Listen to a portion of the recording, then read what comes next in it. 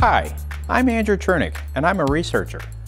Here at the NASA Glenn Research Center in Cleveland, Ohio, we have a long history of developing innovative aeronautics and space technologies. NASA Glenn would like students to join our efforts by participating in the center's University Student Design Space Challenge. The scenario? Imagine that it's 2050. The Earth is in trouble. Rising sea levels and increasingly severe storms are posing insurmountable challenges. Governments are anxious to establish permanent settlements elsewhere in the solar system. The future is bleak, but humankind is resourceful and observant. Scientists have seen how elegantly and efficiently the biological world sustains life on Earth. Engineers and other technologists begin mimicking nature as they design systems of resource extraction and allocation to support permanent independent settlements on interplanetary bodies. They need your help.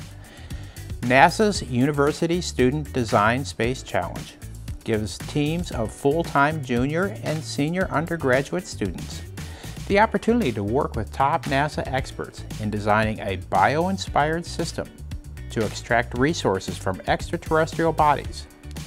Your team will use environmental conditions on Mars or the Moon to determine what resources could be contained in regolith or fluids.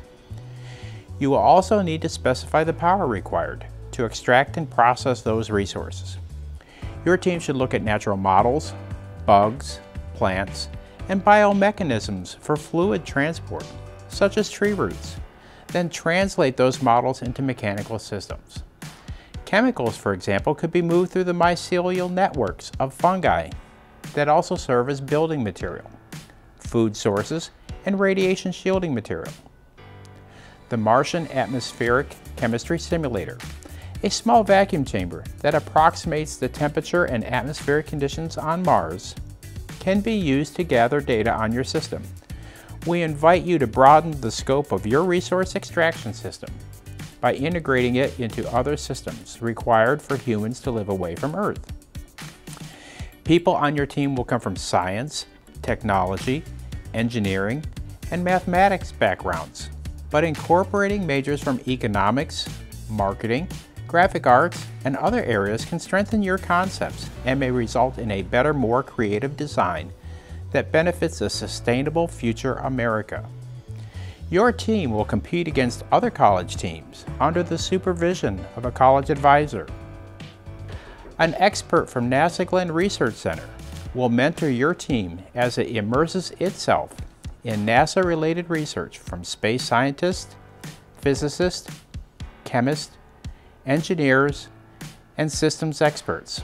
For a complete list of project requirements, be sure to attend the mandatory virtual space project kickoff meetings.